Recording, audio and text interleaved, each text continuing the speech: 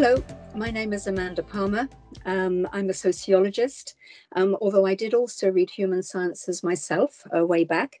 I now tutor in sociology on the human sciences degree course, and I am involved over many, many years in the admissions interview process. Hello, I'm Thomas Cousins. I'm also a tutor in human sciences. I'm a social anthropologist by training, and I provide tutorials and lectures across the degree program in anthropology. So what we have now is an opportunity for us to just share with you what happens in an Oxford interview for human sciences. The typical thing to expect is that your interview would be conducted by two people very involved with human sciences and the teaching of it. They will be people who may be in different disciplines and working from different colleges. But nevertheless, there will be that common core of people with a knowledge of human sciences and what we're looking for in candidates.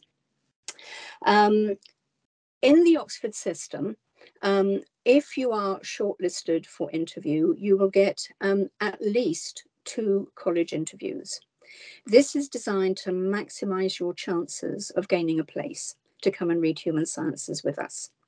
So that would be the typical pattern. That if you are selected as a candidate for interview, there will be a main college, which would be your temporary residence for the period of 2 or 3 days. If it's a case that we are interviewing using Teams, then that wouldn't apply, of course. But one way or the other, there will be one main college, which is your base. And then there will be a secondary college that will also interview you. And they will each do that independently. There will be no conferring between the colleges. They will each interview you, and it will stand alone as an interview. It will be later when that information is pooled, when we're busy selecting candidates. So that, I think, is the broad framework. Interviews typically take between 20 minutes and half an hour. And then maybe to look at the detail of, what are we looking for in you when we interview you, I'd like to hand over to my colleague Thomas to say a few words. Thanks, Amanda. So in the Oxford interview in human sciences, we don't assume that you'll have any prior knowledge of any of the disciplines that we teach. And so what we're looking for is not particular content, but what we're looking for is how you think and how you respond to new information in the moment. So the structure of the interview is quite similar to a tutorial of the kind that you would have at Oxford in the human sciences degree. Tutorials typically last about an hour, but the interview will be a bit shorter, obviously. And you can expect a fair amount of conversation back and forth and learning together. So what we're looking for in a candidate is somebody who will benefit from that tutorial experience, being able to think in dialogue, think on your feet, absorb new information, and to be curious. So in a sense, what you can prepare for is being presented with something that you haven't encountered before, potentially, and we're looking for how you think creatively and rigorously and carefully, and impress us in that way. Yes, I agree entirely, Thomas. I can't think of anything to add other than to stress we really, really would love you to try to be yourself. You will be nervous inevitably, but try to quell those nerves and look upon it as a sit-down conversation between 3 people. You and 2 tutors, all interested in human sciences, and to try to relax into that conversation, and not be concerned about silences. If we ask you something, don't feel, oh, I've got to fill, the silence straight away. You don't, there's thinking time for you to put your thoughts together. And we love to hear your thinking. And it's fine to say, well, I don't know, it might be so and such. and then to be literally speaking aloud why you think it might be that, or actually why, no, you don't think it's likely to be that, it's likely to be something else. That's exactly what we want to hear, those thought processes at work. So the degree program is very interdisciplinary, and if you study human sciences at Oxford, you'd be learning the full range of disciplines from anthropology and sociology through genetics, demography, evolutionary primatology, for example. And so in its very broadest scope, we're interested in candidates who are interested in the human condition, very broadly speaking, and who enjoys that interdisciplinary way of thinking. So we very much look forward to your application and to seeing you at Oxford.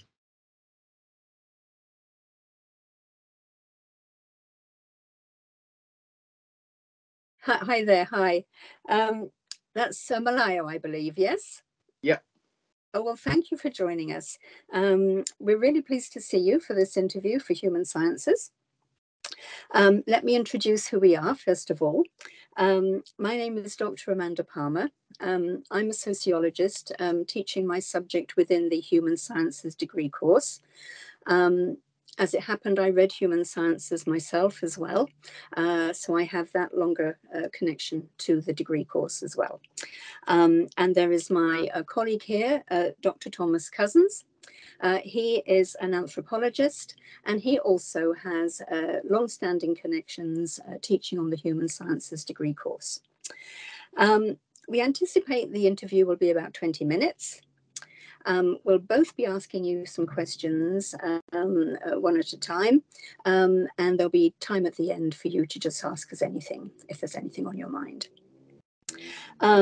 Please relax. We very much want you to be able to feel relaxed enough to just talk to us, and we're very, very interested in the way you think. That's the important thing. First of all then, why Human Sciences? Why have you applied for that course? So I think for me, it's been a bit of a journey, because I actually originally thought I was going to be a medical doctor, coming from a Nigerian background where I like to say the Holy Trinity is medicine, law, and engineering.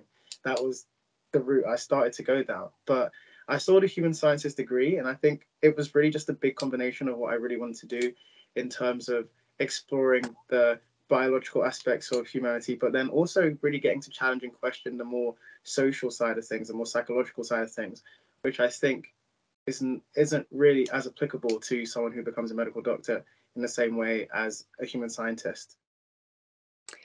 Okay, well, it sounds like you've given that some thought. And thank you for that. And we may well pick up on some of the things and threads that you've mentioned in there in a moment.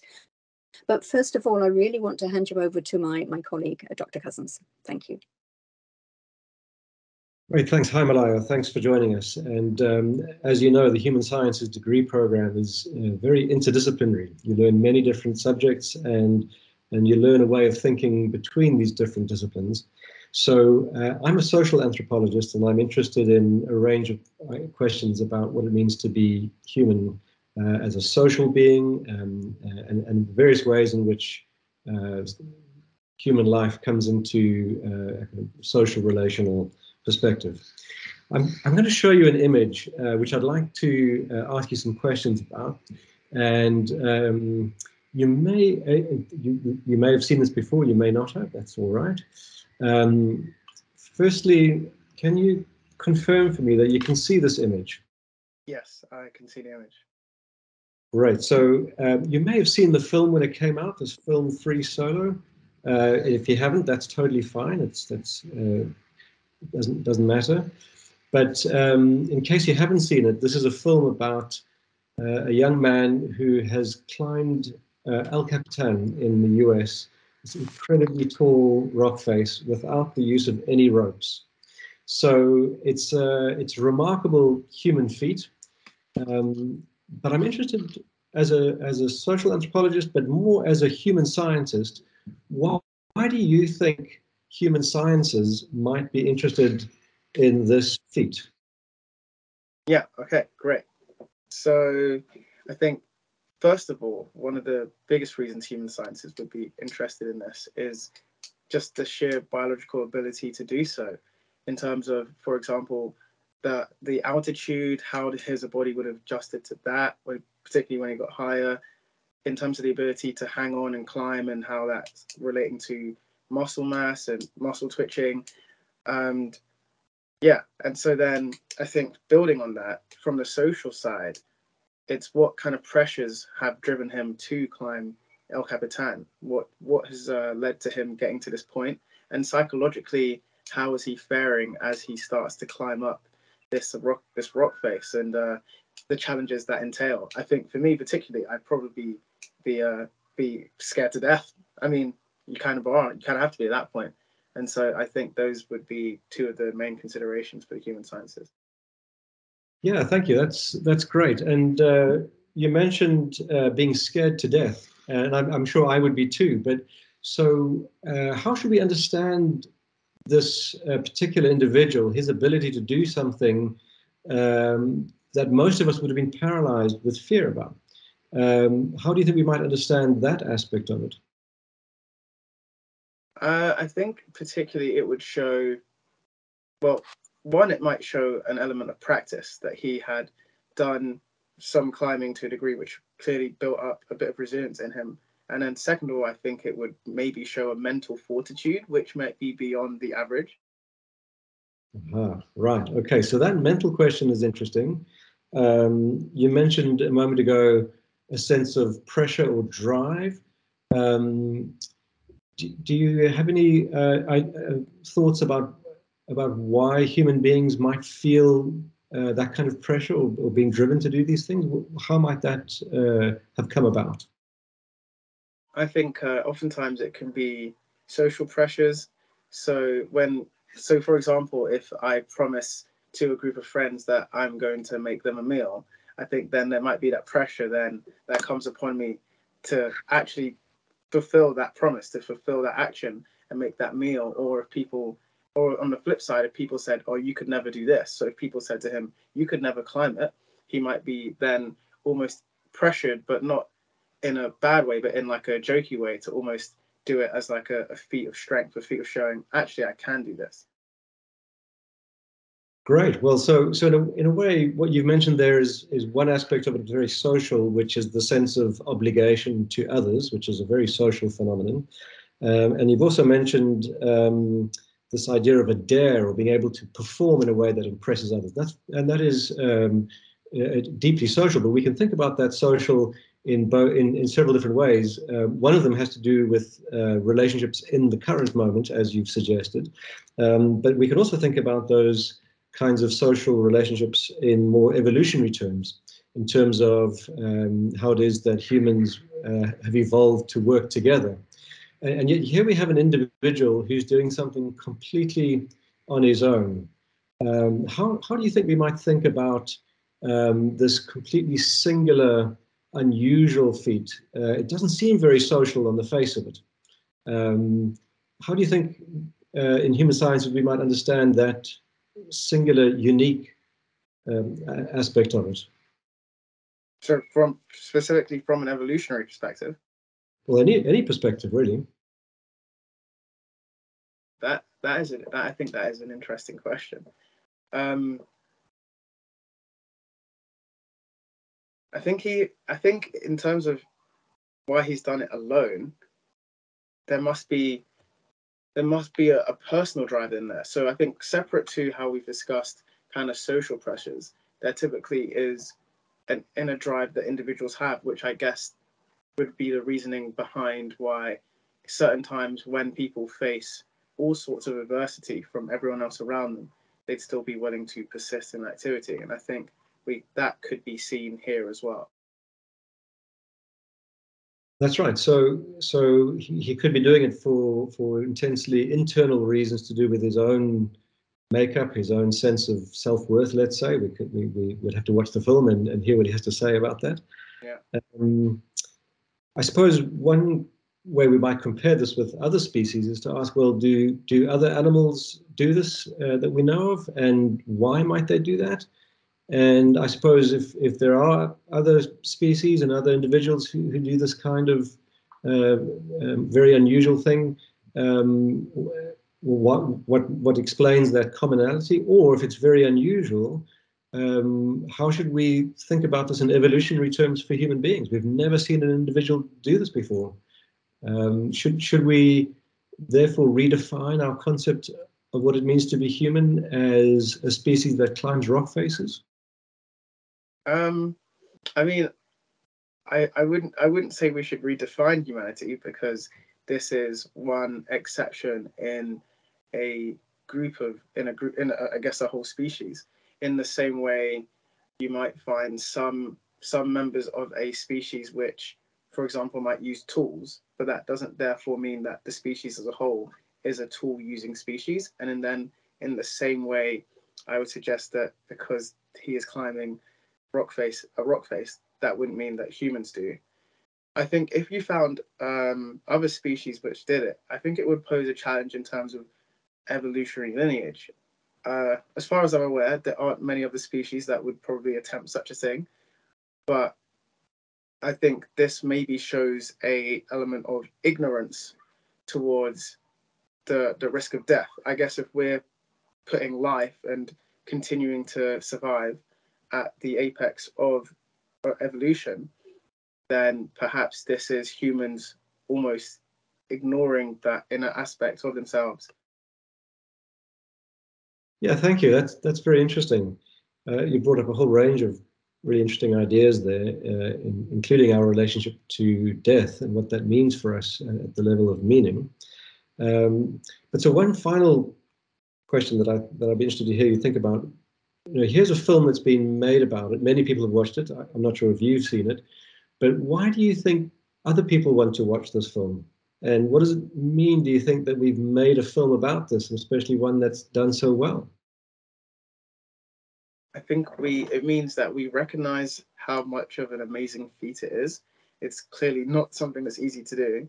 And then I think another reason why we've made a film out of it is because it almost gives people a secondhand thrill. It's like you look at the challenge, you survey the scene, and then people are like, wow, how has he done this? And they want to find out more.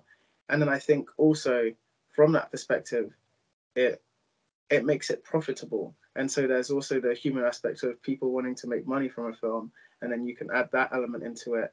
And then also the aspect of, particularly, I think I can see a film festival logo on there. If you know, film festivals are very much can be very artsy, very much about creating a really good craft as opposed to making big bucks like a lot of the films that you see in a cinema. Speaking as someone who actually used to work in a cinema, and so maybe there's that element of creating a film which is more dramatic, more personable, as opposed to superheroes like you see in all the Marvel films. Well, that's interesting. Okay, so you're saying it allows us to reconnect with human experience, something that's quite near to human experience. Yeah. Well, yeah. So you've mentioned several interesting things in there, and one of them has to do with the possibility for vicarious experience. You're seeing somebody else do something which provokes a response for you as another kind of animal, as it were. So that's an interesting biological phenomenon in itself.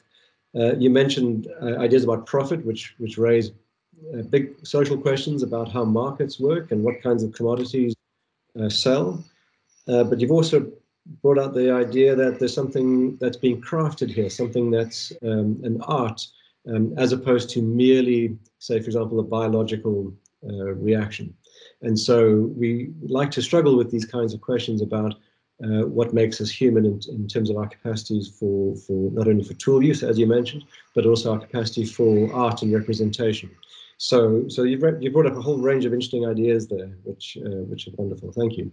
I'm going to stop sharing now and hand over to my colleague. Okay. Let's turn to something quite different now then, Maleo. And just to let you know, you may have heard me scribbling in the background. We do take notes because it helps us to know what you've said when afterwards we're thinking about your interview. You said in your UCAS application, in your personal statement, you mentioned that you'd been doing a project at school about genetic engineering, gene editing, in fact. Yeah. And you just said you were aware that there would be ethical, or there could be ethical issues. I'm just wondering what's on your mind. What do you see as the ethical issues in gene editing? I think a lot of the issues are they go around, particularly the worries about designer babies, and I think that's something which the media grabs onto very well as well, because I think it's something that's a bit more believable as an image for people to recognize. And so in that's the idea that, okay, people are going to start selecting for particular traits in their children, so not just physical traits, but then also trying to select for, you know, genes that might make someone more successful in school, for example. And then how does that affect the world economy? Does it just become about who can afford, you know, to do the most gene editing on their children, as opposed to really, I guess, much of what happens after someone's born? So, does it matter if individual people have opportunities to sort of tinker with the genetic code of the offspring that they're going to have? I mean, I would say from an atheistic framework, I don't see why it matters. Or, well, not necessarily atheistic, but non-theistic framework, I wouldn't see why it would matter so much. But I think a lot of the issues stem around whether people recognize it or not, is that there is a bit of a theistic framework underpinning principles, particularly in Western society. And I think those principles then affect how people view things such as designer babies. Would it matter in a genetic sense at all?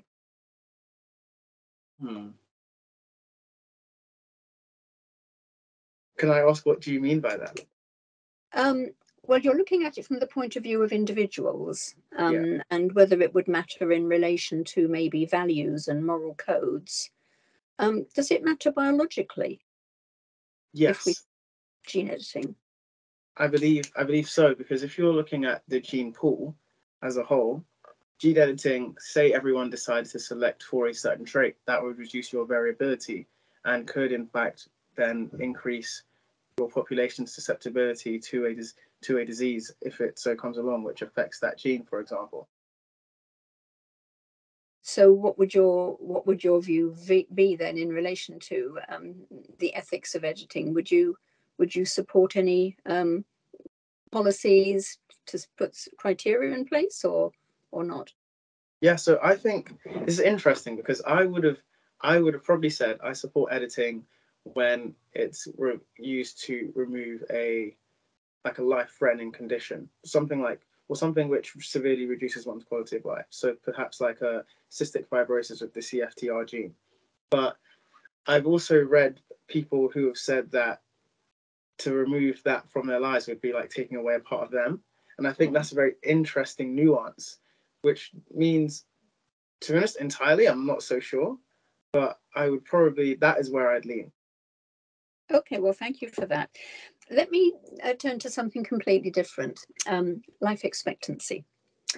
Here in the West, there's a pretty sort of solid pattern that women typically live a good 5 to 8 years longer than men. Yeah. Why do you think that might be? I think one thing is that men put themselves in more riskier situations. I don't know Okay, if that. yeah, I that's a think that possibility. the typical idea is that that's fueled by adrenaline. I'm not sure how true that is. Maybe partly true, but men are, so even if you look at driving, for example, that men are more likely to drive recklessly, so, to the point where, you know, if you're a man, you're going to get charged more by your insurance, at least I think initially, than you would if you're a woman, because they know that men tend to get into accidents more than women do. Okay, so that's one possible reason. Can you think of any others? I'm not so sure if there's a genetic underpinning behind it, but I do suspect there would be some kind of influence there. Okay, anything else? So, in terms of lifestyle, you've mentioned that men maybe take more risks, and yes, that's a perfectly valid thing to suggest. Anything else, though, about different lifestyles that might affect it? I think women are also known to eat healthier on average than men. That's another thing which would influence your. I think particularly if we're looking towards the latter end, so that kind of 5 to 8 years, say for like a 70-year life expectancy. I think those habits of how you eat, and particularly in the previous 34 years, do have a big influence. And particularly if men are eating more kind of fatty foods, taking in more lipids, and building up those LDLs in their system, I think that might be an influence as well. Okay. And would you expect the same sort of age gap to be present across all social classes? Or do you think it might differ as you go between different occupational hierarchies? I think it would differ between different social classes, because I think when you're earning more, I reckon the difference would be lesser, and when you're earning less, the difference would be greater, because those natural differences, I think, in behavior, which we tend to see, I think would be amplified with a lower finances, and like minimized with higher finances, particularly because, for example, with food, it's a lot easier to outsource the kind of responsibility for that when you have more finances, and a lot easier to buy higher quality food when you have more money, as opposed to if you're struggling for finances, you're more likely in oftentimes to turn towards a low quality diet. And a final question from me, I think, because of the time factor. Would you expect that same gap in men's and women's life expectancy to be there across the whole world? Would you imagine it's a universal phenomenon? I think it would partly be universal. So I would expect that there'd be a gap similarly across the world, but not necessarily to the same degree. I think there would be shifts in terms of how different cultures see the role of men and women, or not necessarily the role of men and women, but how being a man or a woman is acted out in different cultures. And I think that would therefore influence things like health. Okay, I'm only hesitating because I'm writing down what you said. Okay, thank you very much for those thoughts. I'm looking at the time, and I think maybe we are pretty much out of time. But before we draw it to a close, do you have any questions that you'd like to ask of us, Malaya?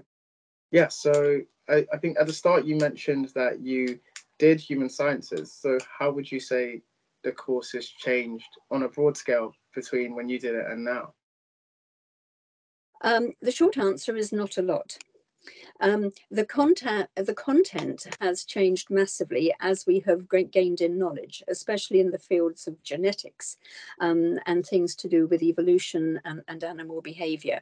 Well, all the disciplines have grown, to be honest. Our knowledge in anthropology is much more refined than it was when I did it. The structure of the course, the interdisciplinary nature of it, is still absolutely there and present, and we're trying to make those connections for you all the time during the 3 years of the degree program. It's a lovely degree. Anyway, anything else you need to ask us, please? No, I think that's it. All right, well, thank you so much for joining us today, and we'll have to say goodbye at this point. Thank you. Bye-bye. Thank you. Thanks, Malaya.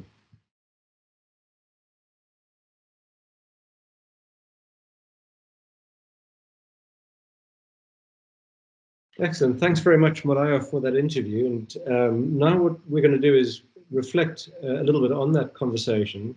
In the actual admissions interview, the candidates don't get to discuss afterwards with the interviewers. But in this instance, it'll be very nice to have your reflections included as well. So first, what we'll do is Amanda and I will just reflect on the interview, what we thought was good and what we thought could be strengthened. And then we'll turn to you, Malaya, and ask for some of your thoughts for the benefit of anyone who's going to watch this video. So let me start off by saying that, when we were talking about the Free Solo movie, what I was really impressed by was Malaya's ability to think across a number of different possible perspectives very quickly. What I was appreciating was thinking about the biological aspects, thinking about physiology, thinking about the social, thinking about psychology, The conversation was really wide-ranging. And there was also a moment when Malayo paused to gather his thoughts, and I thought that was very useful. Gave him an extra beat or two to think, to stop, think carefully, and then to proceed. So I really enjoyed that. Amanda, what did you think about that part of it? Yes, I agree with you. I saw immediately that he looked at the physical side of being able to even complete this feat, but then also looked at the psychological aspects. Those were the two he picked out first. And then he differentiated between the psychology of the person who actually even attempts it, followed by the psychology of what's going on while he's attempting it. And that differentiation there I thought was really interesting. He mentioned mental fortitude or drive of the person. And like you, I noticed when he said, "Oh, that's an interesting question," and he stopped a moment. And I was really pleased because he didn't feel he just had to fill the space. So I liked that. And then what he said afterwards was very, very sensible. And then we got on to, whether there's maybe something evolutionary in this. Is there I would say it was a question he'd maybe not thought about before. That's how it came across to me.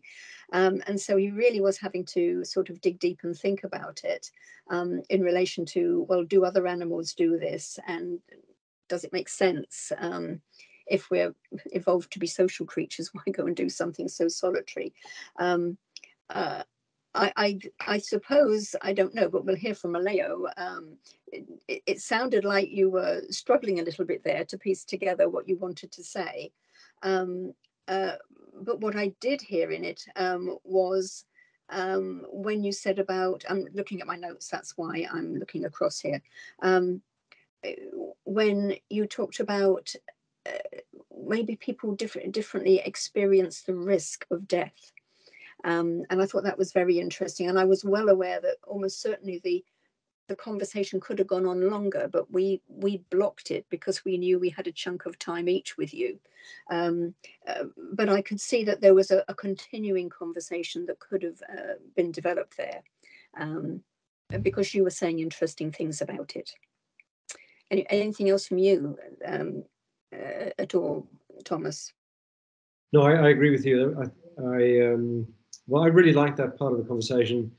The one thing that I didn't ask about, and which Malaya didn't mention, was the question which we should ask ourselves about whether this is a human universal or whether it might appear differently in different societies. And that's an interesting comparative question, which, I guess from the point of view of human sciences, we're always struggling with the question of what's particular or local and what's universal in general. And so that would be an interesting way to think about this part of the question. So, but in general, I thought Malayo did very well on this. So yeah, let's move to the other parts. Amanda, what did you think? Right, should we do that before we see what Malayo thinks about this part? Yeah. So I referred to gene editing because his UCAS statement had said he'd been involved in a project and he'd presented some material at school. And I was just interested to hear his thoughts about any ethical considerations in gene editing. I mentioned it because he mentioned it in his form. So I think that's important. I didn't just pick it out of the ether. He expressed an interest in the ethics of gene editing. Yes, I mean, he gave me answers in relation to, well, the media is bigging it up in terms of design of babies. So I'm probing and saying, does it matter? I think you answered partially in relation to, say, moral concerns or beliefs and so on. So I deliberately then said, and are there any biological implications or words to that effect? And then moved on to, well, and you mentioned at that point, Malayo, you mentioned, well, yes, it could be detrimental for the gene pool. Again, I could have expanded. We could have a little bit more, but I was aware of time. and we were on a 25-minute schedule, and I wanted to get another question in on a completely different topic. What I did do, though, was I finished off on policy. Should we have policies to control it?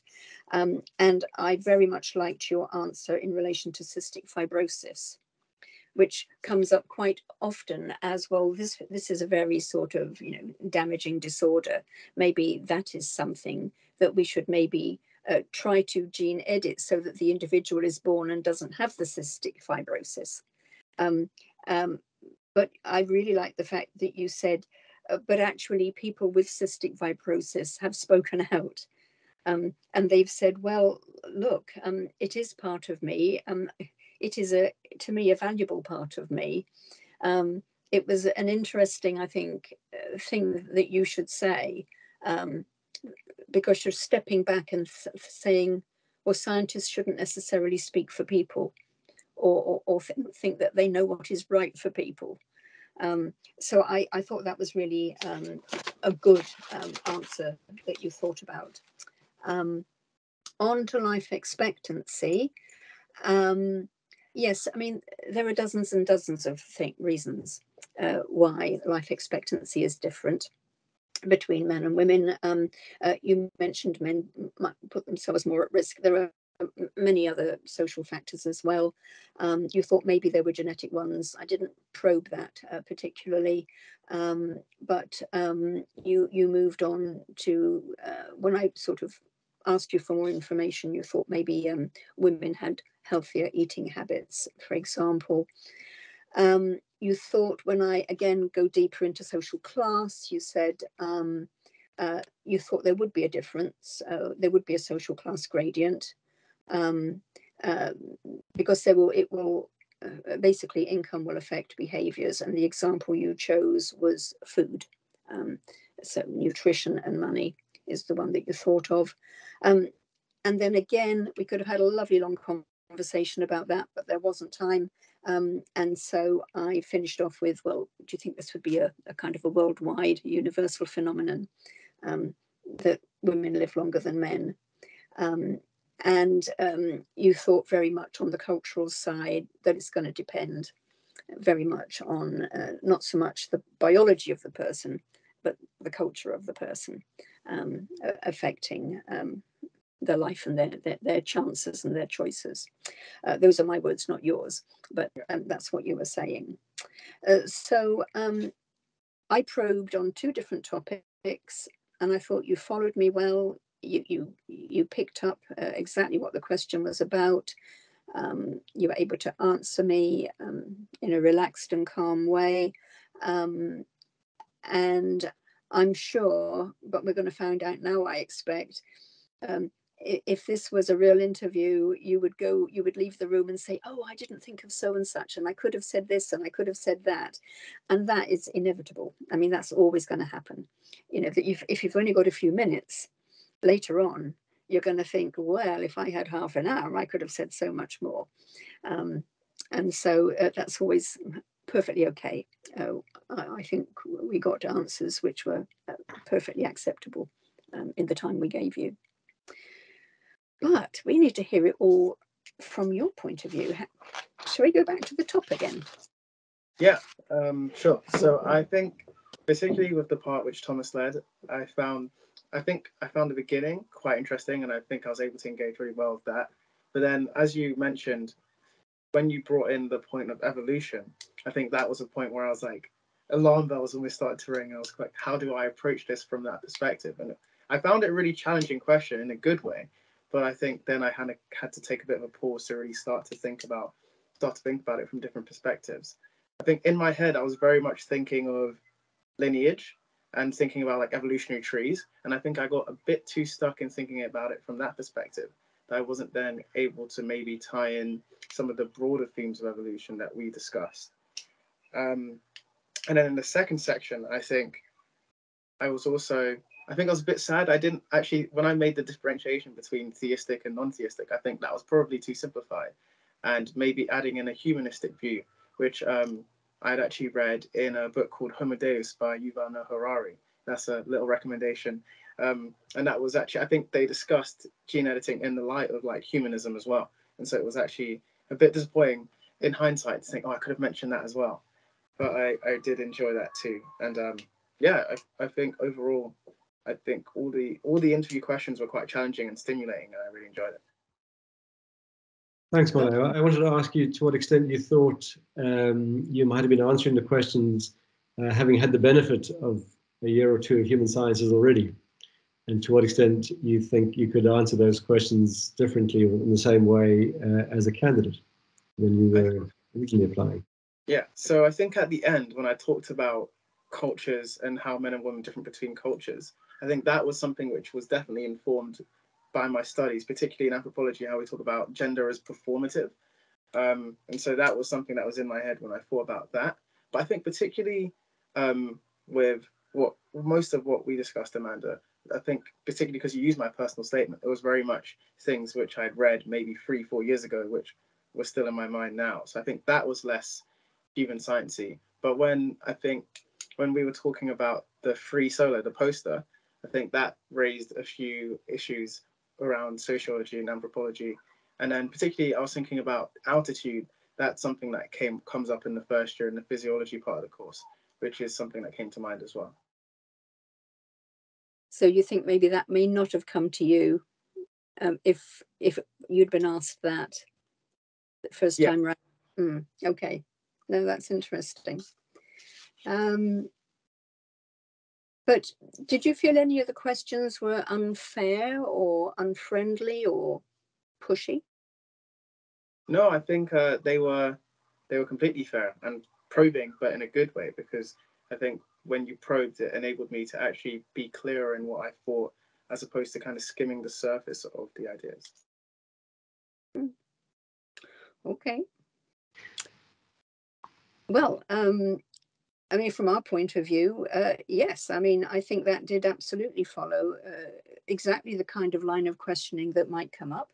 And what we got from you as a candidate was very much considered answers, thoughtful answers, and you picked up the ball and you ran with it. So thank you very much. Thank you. It's also worth mentioning that every year the questions will be different. Different colleagues at different colleges will ask very different questions, and these are questions that are not designed to trip you up. Questions that are designed to show how you think. And if you've been shortlisted for an interview at Oxford, it means that you're very capable. Everybody's smart and brilliant, and we're looking for qualities in a student who will thrive at a place like Oxford in this tutorial modality. So I thought that our conversation today was very demonstrative of that, and Malaya, I thought you did very well, and we look very much forward to more applications from fantastic candidates.